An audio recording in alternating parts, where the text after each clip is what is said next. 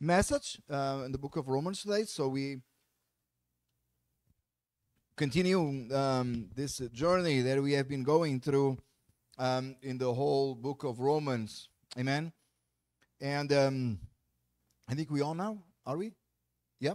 Amen. So please open your Bible on Romans 10, verses 5 to 13. And we're going to be following that text verse by verse.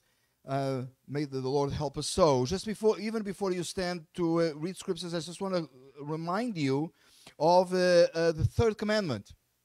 The third commandment is in Exodus 20, verse 7. And I know the Sunday school in this class here was actually about the third commandment. I just found out that after the Portuguese service.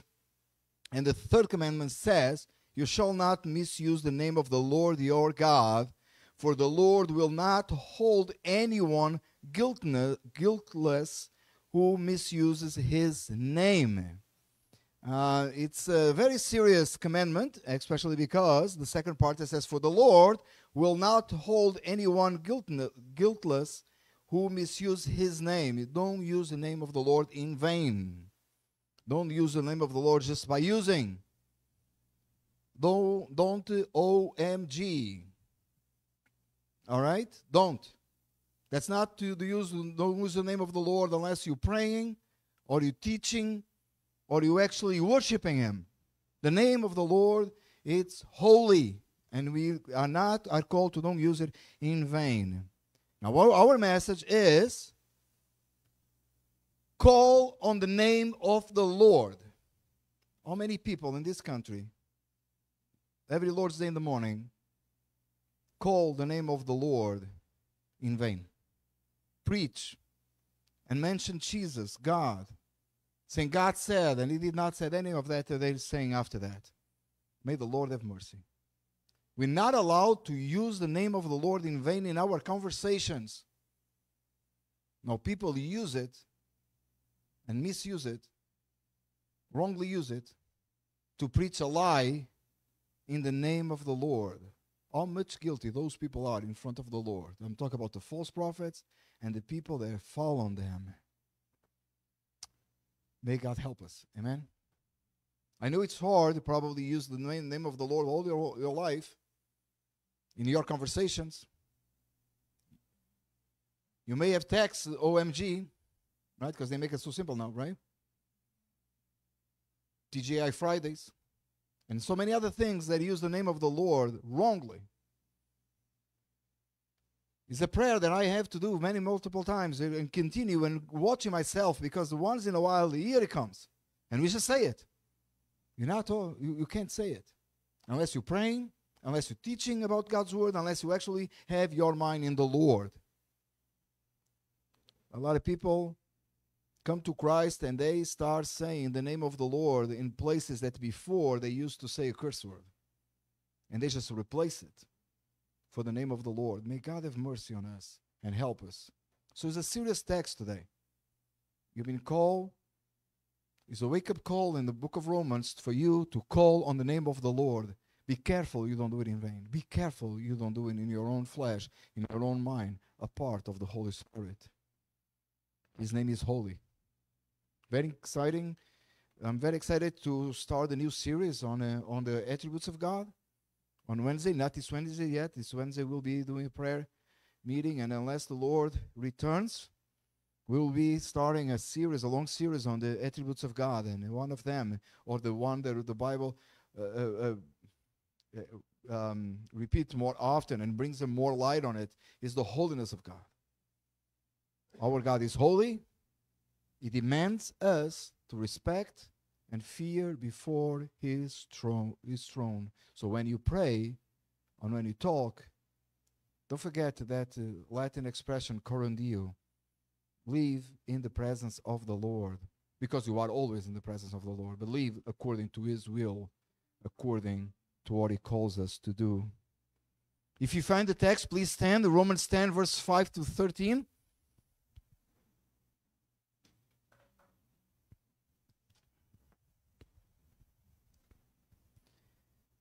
Amen. Moses writes this about the righteousness that is by the law. The person who does these things will live by them. But the righteousness that is by faith says, do not say in your heart, who will ascend into heaven, that is to bring Christ down. Or, who will descend into the depth, that is to bring Christ up from the dead. But what does it say? The word is near you. It is in your mouth and it is in your heart. That is the message concerning faith that we proclaim. If you declare with your mouth Jesus is Lord and believe in your heart that God raised him from the dead, you will be saved. For it is with your heart that you believe and are justified, and it is with your mouth that you profess your faith and are saved. As Scripture says, anyone who believes in him will never be put to shame. For there is no difference between Jew and Gentile. The same Lord is Lord for all, and richly blesses who calls on him. For everyone who calls on the name of the Lord will be saved. Let's pray. Father God, we come before thee in the name of Jesus, and we ask you, Lord, that may your word be so clear to us this morning. And we may turn ourselves to you today and call upon your name. In Jesus' name we pray. Amen. You may be seated. I really love this text. I think it's a beautiful text. And just reminding you about last week, a little bit about last week, we speak about zeal without knowledge and how that's dangerous, right? You may have a lot of zeal for God, but if there's no knowledge, that's not salvation. That's not come from the Lord. That's not a work of the Holy Spirit. He brings light to our mind for us to understand Scriptures and to believe in it.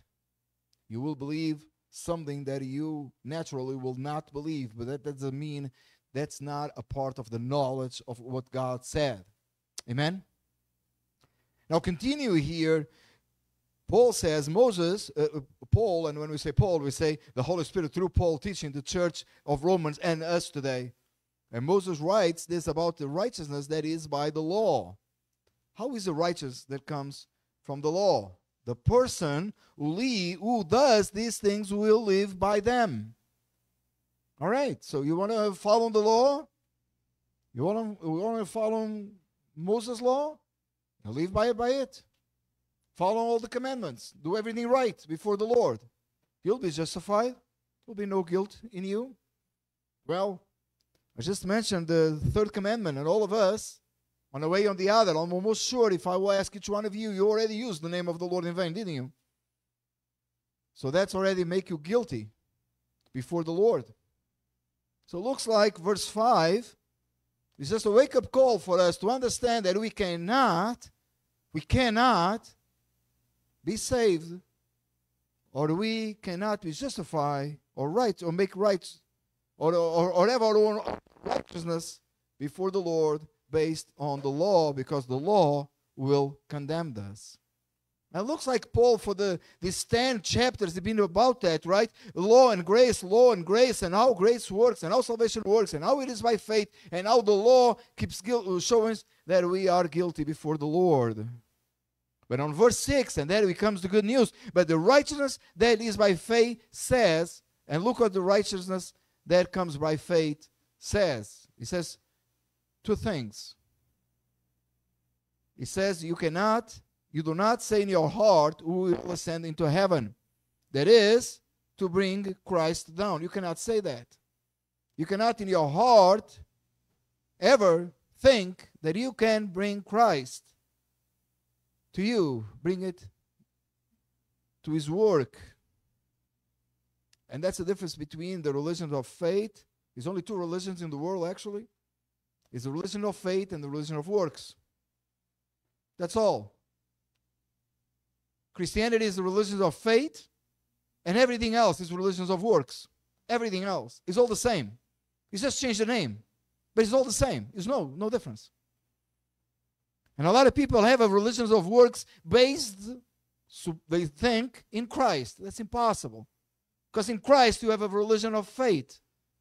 You have true faith in Jesus Christ. You are saved by that faith, by grace and grace alone, and Christ alone. So watch out and be careful, because not everyone that says the name of Jesus actually preach a religion of faith. A lot of I'll say, over 80, 90% of the people, like probably 90% of the people that preach Jesus Christ is a religion of works. Make sure it's a religion of faith. What is the difference? It's on verse 6. You cannot bring Christ down. You could not. There's nothing that you did that attract Christ to come on this earth to die for you. He came on his own. We could not get there, so he came down. That's why I love Christmas. You know why I love Christmas? I love Christmas because we are celebrating that Jesus Christ came. I just think Thanksgiving has its place. That's all. Some of you say, especially at home, they say that I love Thanksgiving over Christmas. No, I think it's a Thanksgiving time and it's a Christmas time. I explained this to my class before on the Sunday school time. I love Christmas. Christ came because I could not get to him. I could not go there. There's no works that I could have done that will lead me there. He came on his own. He born, and we celebrate that wonderful miracle when he born, and we keep celebrating every single year. It's not because the presents. I hope it's not. It's not about the decorations, even that I love them. I think it's beautiful. We make this place beautiful, this campus beautiful. We put decorations all over the place. I love it. I love it. I love the food, the food around Christmas, the hot chocolate, right? Love the hot chocolate. But it's because we're celebrating what verse 6 says, that Christ came. Verse 7. What else can you not say if you have a righteousness that comes by faith? What else you cannot say? You cannot say, who will descend into the depth that is to bring Christ up from the dead? You cannot make it happen. You cannot bring him up. He raised from the dead because he's Lord, he's King, he's God. He made it perfect. He's a perfect sacrifice. And we can have a perfect trust in him because he raised from the dead. That's why it's so important that when you teach the gospel to someone, when you preach to someone, or you give a testimony, don't forget, he's not just died, he resurrected after. That's why our cross is empty. When we put the tombs, the representation, we make it empty. Because what is he? He is in heaven. He is God. He raised from the dead. So what does the religion of faith, or what does the righteousness that comes by faith, using the terminology on verse 6, says instead? Look to verse 8. The word is near you. It is in your mouth and it is in your heart. And what word is that? And it comes to my mind, John chapter 1, the Gospel of John. And the Word became flesh. He came. Jesus came. And on verse 8 says, that is the message concerning faith that we proclaim. What is it? The message that we proclaim, the gospel of Jesus Christ. He is near us. He's near the believer. How near? How close it is? Where is it? In your heart. Who put it there? The Holy Spirit did. You cannot do that. You bring it to your heart, and every time you speak, it comes out of your mouth naturally. Remember, the Bible says that your mouth speaks while your heart is full. What is in your heart? What's your conversation? The kind of conversation that you have shows what's in your heart. What is the main topic of your conversation? Your career? Your job? Your car? Your family? And that comes, money? What is it? If your heart is full of the gospel of Jesus Christ, you will speak words of eternity. You will speak God's word.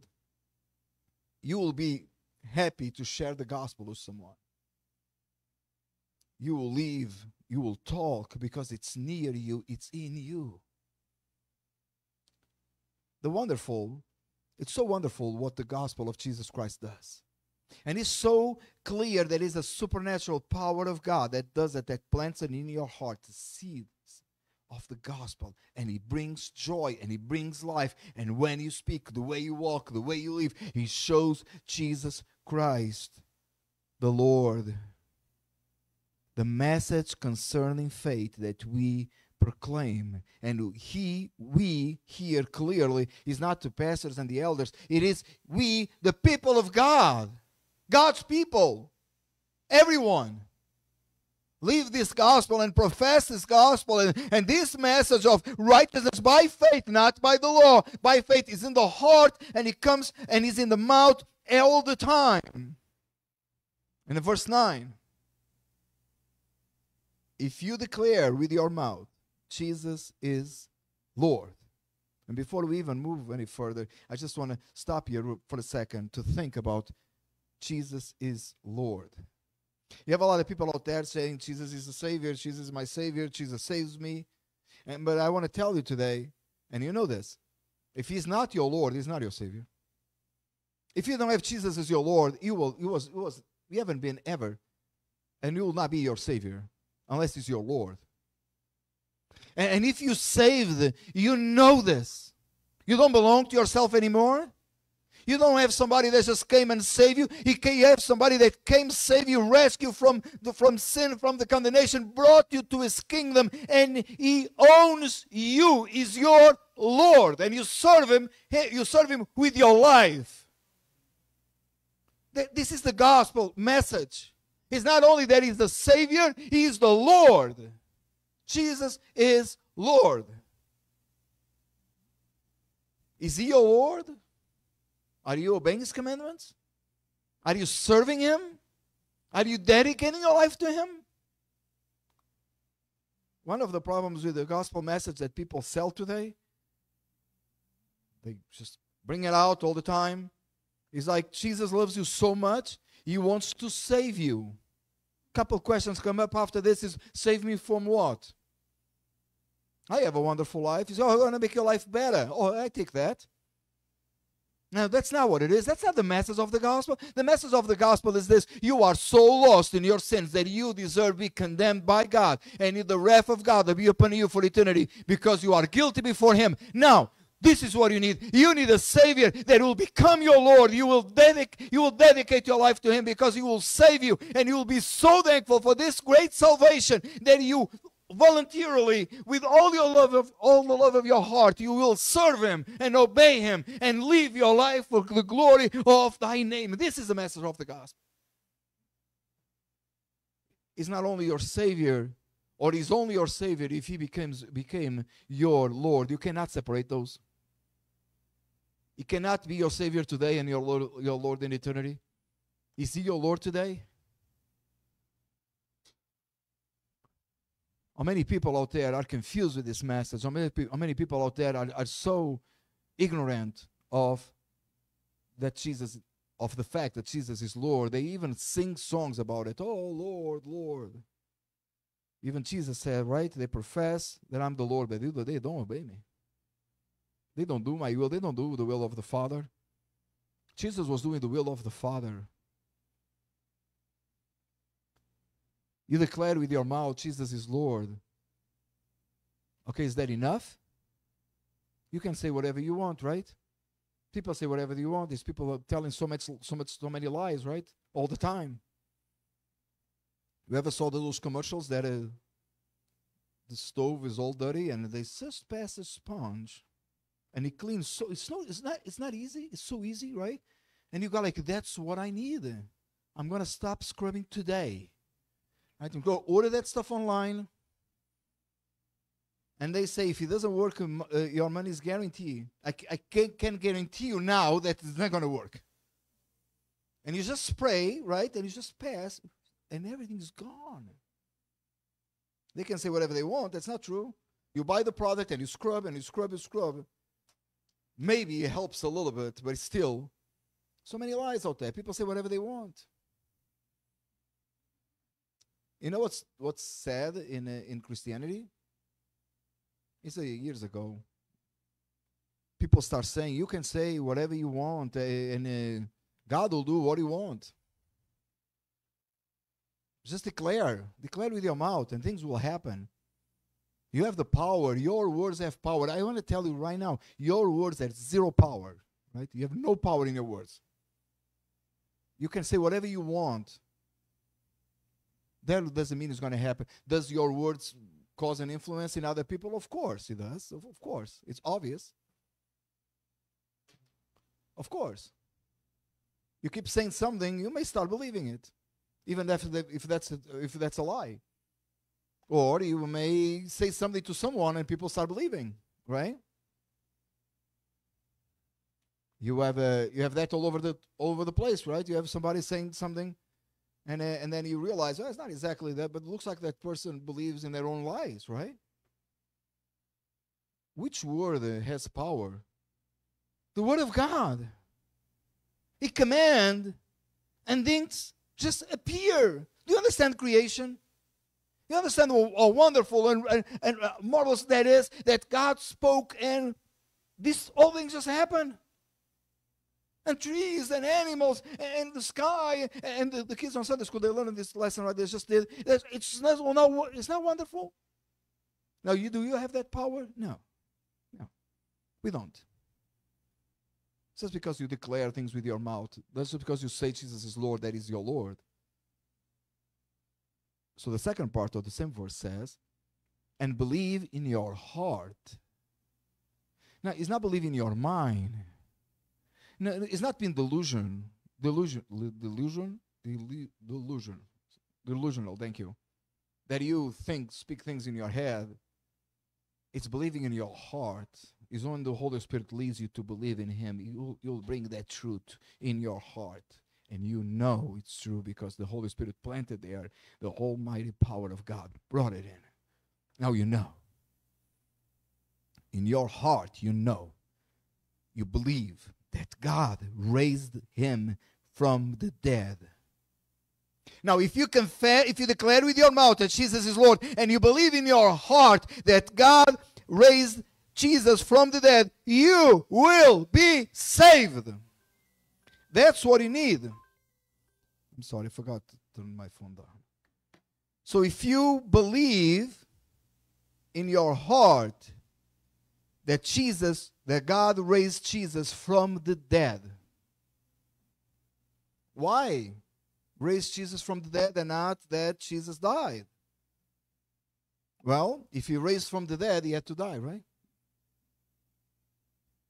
Remember what I keep repeating myself on this one, that the gospel is not complete.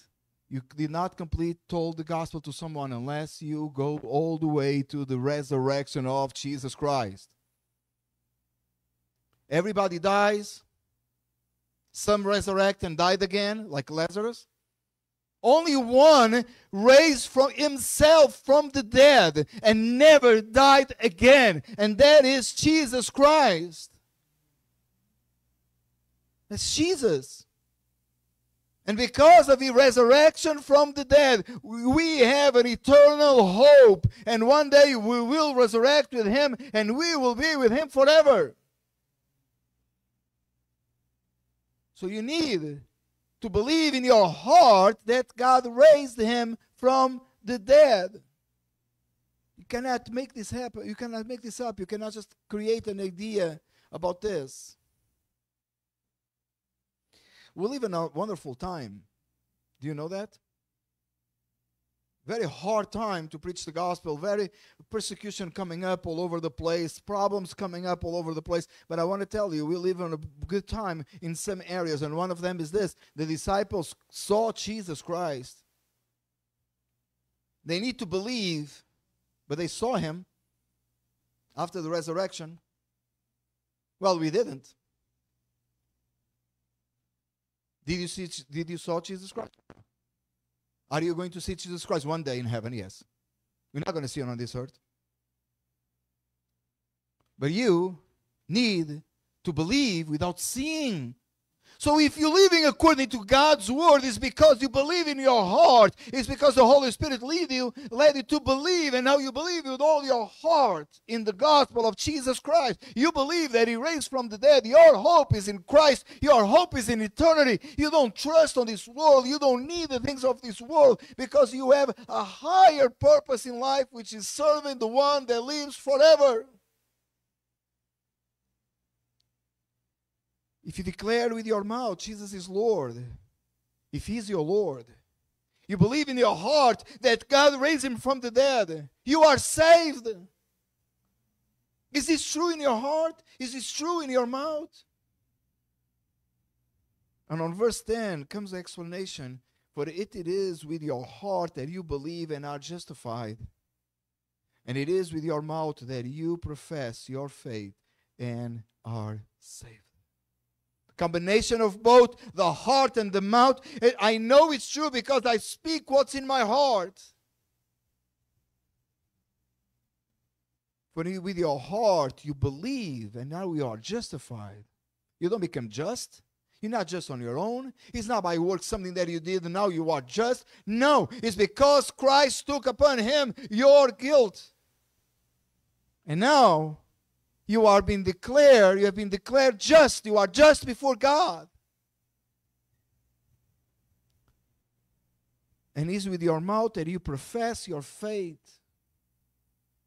I don't understand that kind of 007 Christians that starts coming so popular today, right? 007? Undercover Christians?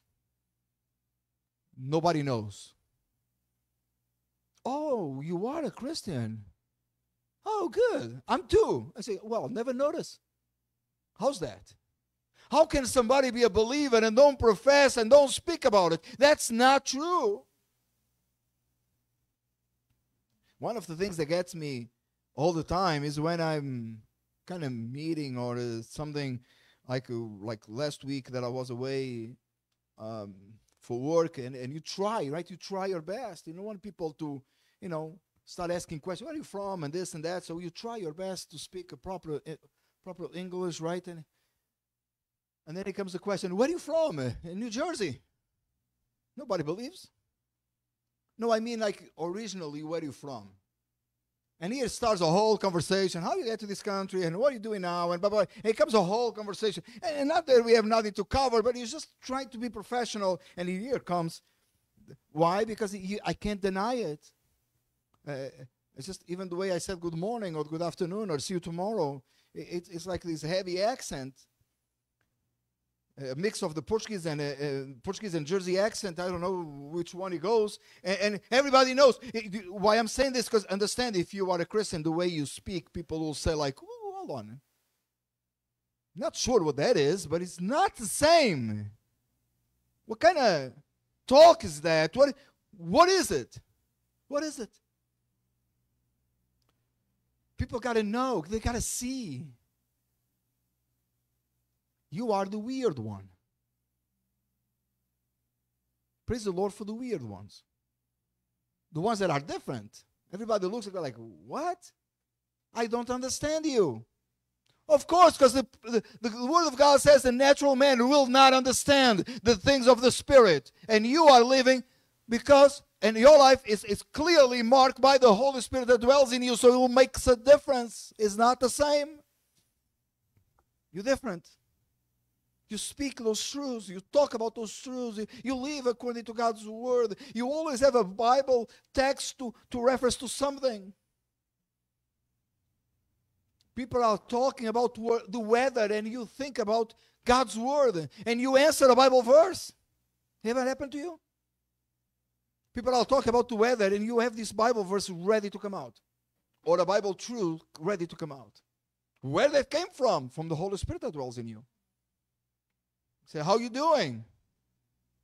I'm great, but I'll be better. That's a conversation that I love, right? It's the best day. Today's the best day ever. I love when my kids have some activity at school. They come home and they say, today was the best day ever. And I totally agree. He's one day closer from the return of Jesus Christ. It's the best day ever. And tomorrow will be, if we're still around, will be the best day ever. And day after day, that's the way it is.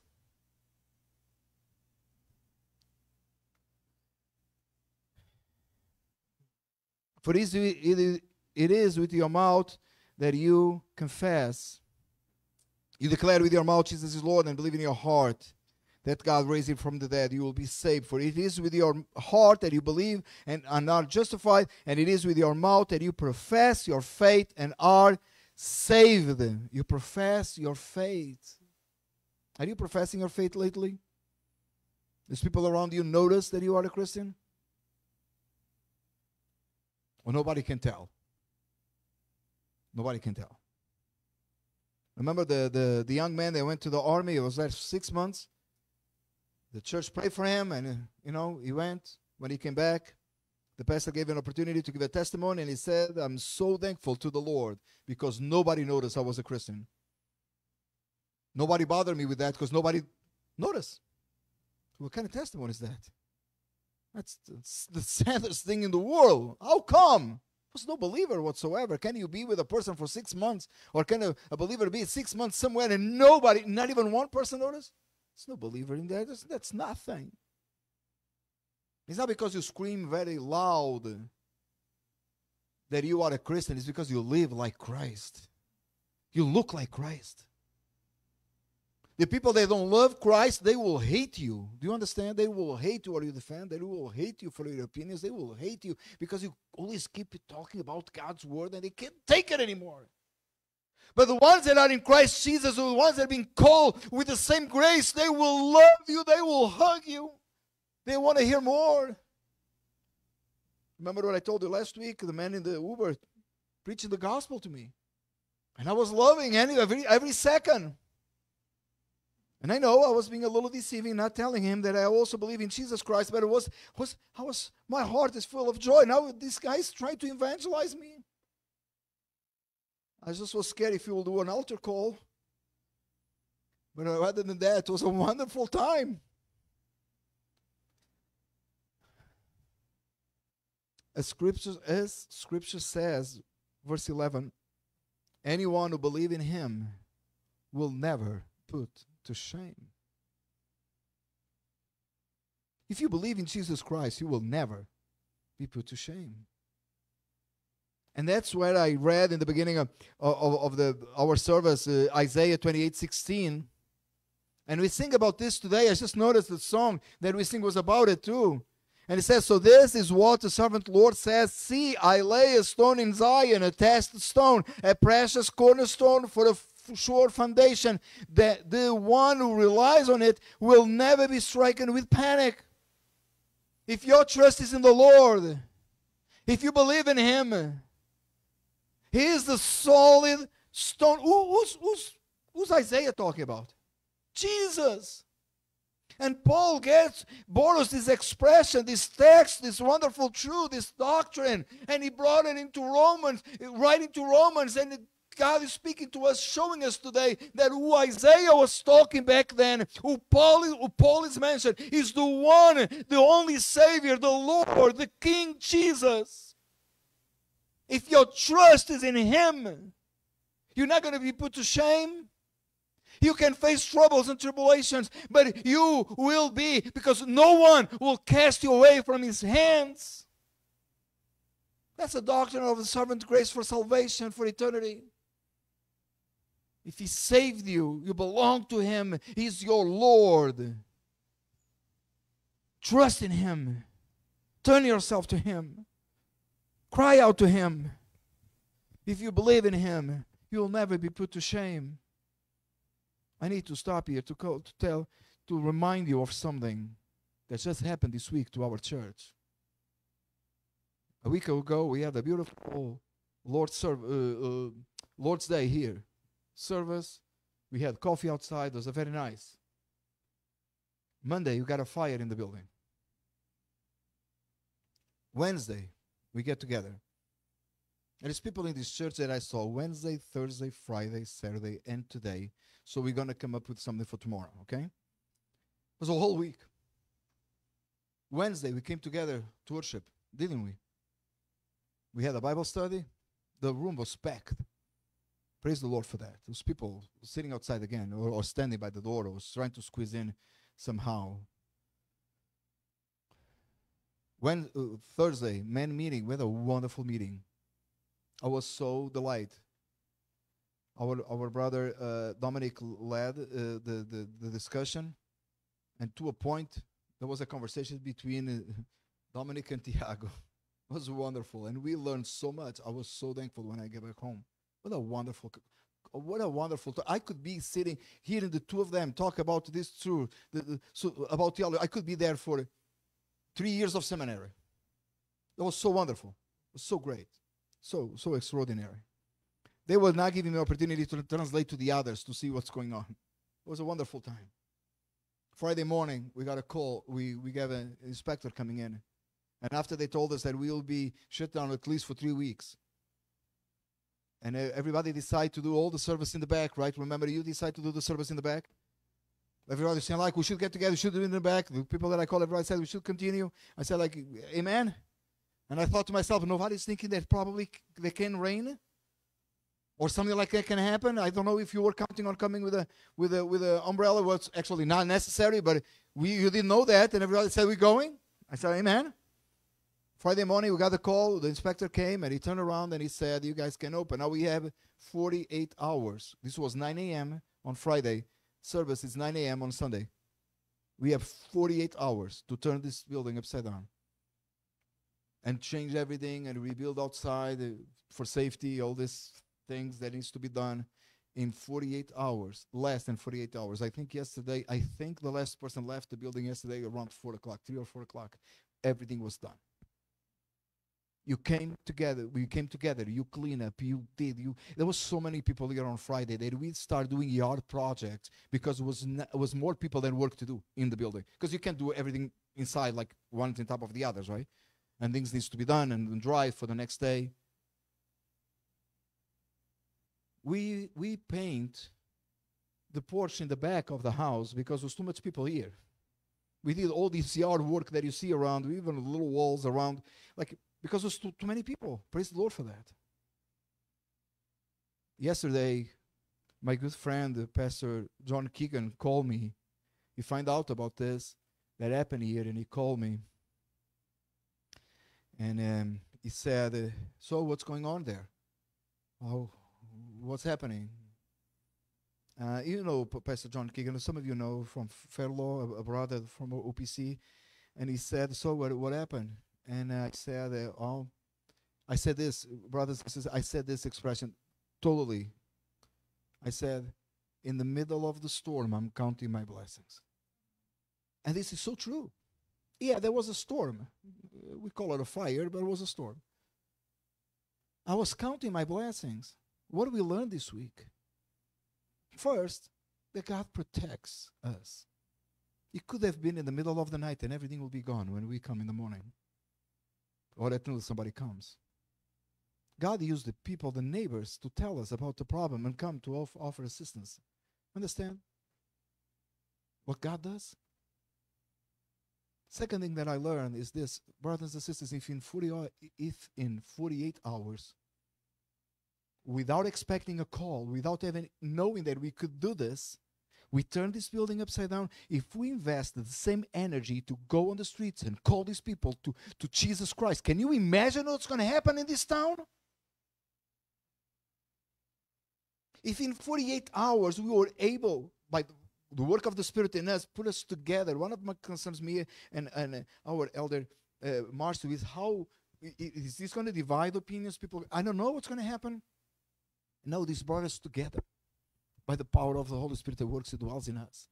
And we turned this building upside down in 48 hours. Brothers, for the ones that weren't here when we opened the doors to clean, was so much garbage inside that the basement was flooded. Brothers, it was amazing what was done here, 48 hours. That led me to understand that we have so great potential in this church, this small little church. It's been a testimony for the people out there. God receiving calls and people talking and saying and being impressed with what God did. Now I want to tell you, if we, even in the middle of storms, even in the middle of difficulties, even in the middle of problems, we can trust in God. And I said to my brother John Keegan, he said, we spoke briefly about insurance, and we don't know still how that's going to be. And I said, God will provide. He said He provided the building in the first place, didn't He? He reminded me.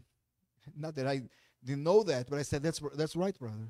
He provided the building in the first place. He will provide this whole thing. I want you to understand, if we talk about a building or a campus or a fire like this, can you think about your salvation? Now, God, the Holy Spirit working on us and lead us to get together and to turn this place upside down. No, think about the work of the cross when the Son of God, God Himself, came on earth to die on a cross.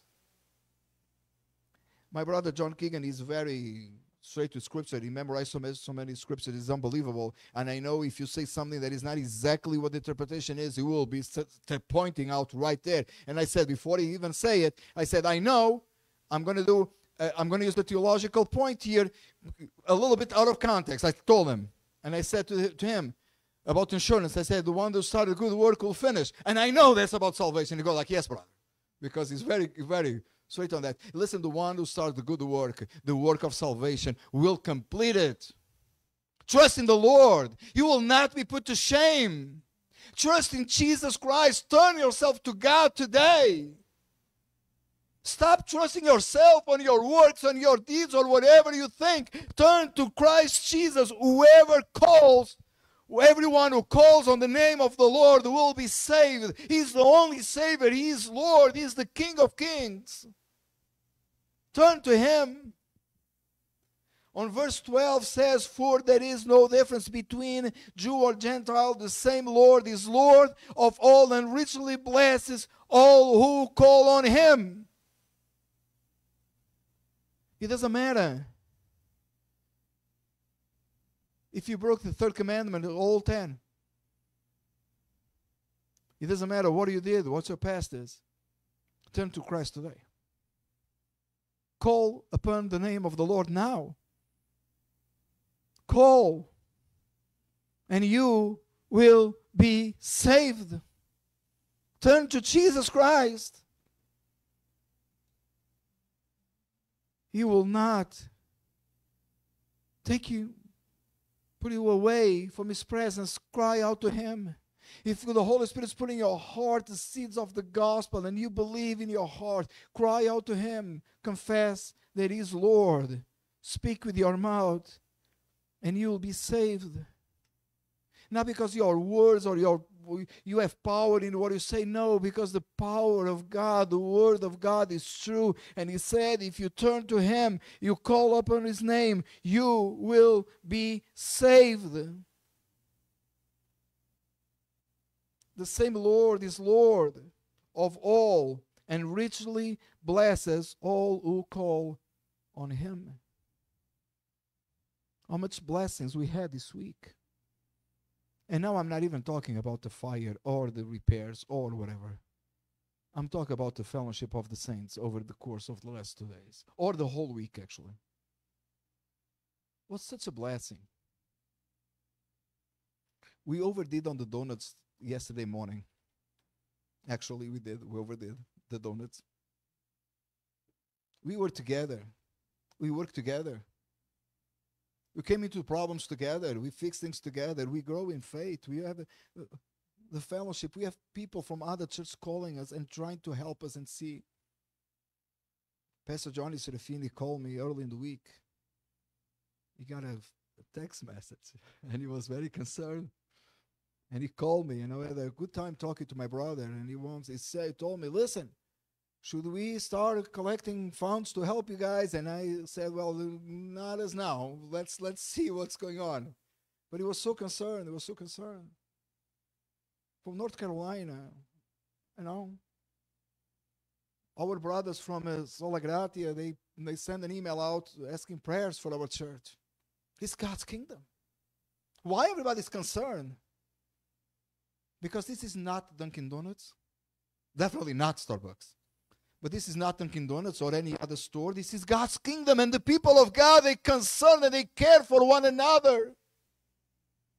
That's why I said yesterday, and I'm going to repeat it today, I'm counting my blessings. How many blessings this week? It was clearly God being glorified in our lives. Putting an effort. It was 10 p.m. on Friday. Brothers, you work all day on Friday. The ones who could, you came after work. After 5, people start showing up. At 10 was the last people leaving. It was around 10. 7 a.m. when I get in the building, it was 7 in a few minutes, was already people here. The same people that was here until 10. Do you understand that? That's God's work in people.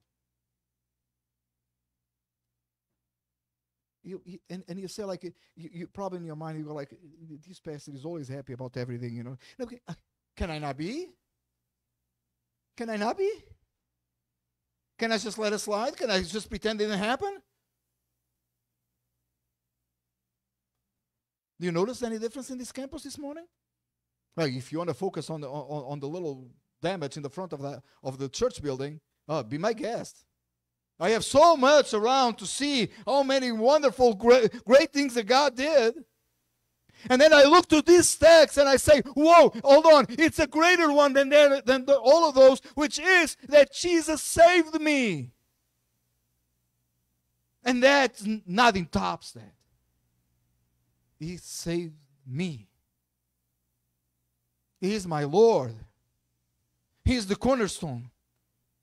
And we sing about that today. My faith is in Him. I trust Him. I will never be put to shame.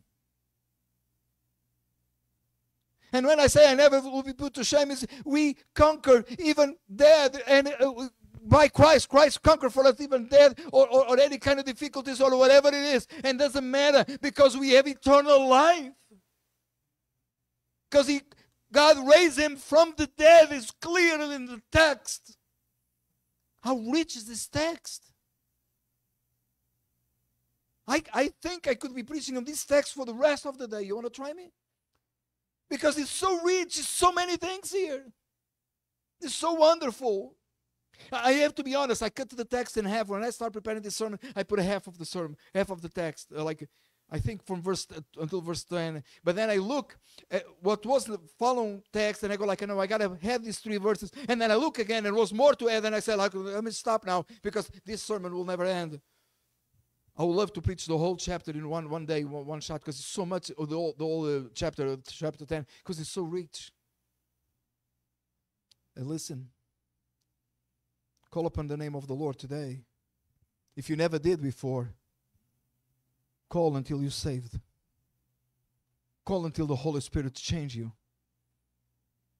But if you are saved, never stop calling on the name of the Lord. Not in vain. Not just because everybody does. Not without thinking. But in prayers. Maybe you need to go home today and humble yourself before the cross.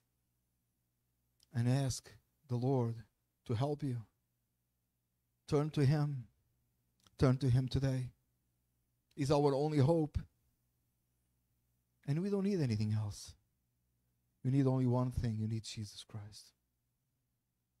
We live in a society, especially in the United States, that tells you you need so many things. No, you don't. You need only one thing. You need Jesus Christ. That's all you need. That's all you need. Now call on the name of the Lord. Let's call on the name of the Lord together now. You want to stand? Let's pray. Father God, we come before you in the name of Jesus. And we are so thankful for all you have done. And how did you save us? And Father, we ask you, Lord, have mercy on us. Help us to call on your name, not in vain, not without thinking, but help us, Lord, to be humble before the cross. And if there's anyone here in this room or online that doesn't have you as a Lord and Savior, we ask you, Lord, visit them today. They may turn to the cross and they may be saved. And for all the others that are already saved, may this be a reminder that daily we need to turn to the cross. We need to cry out to your name. We pray these things in Jesus' name. Amen. To God only wise be glory, to Jesus Christ forever. Amen. You may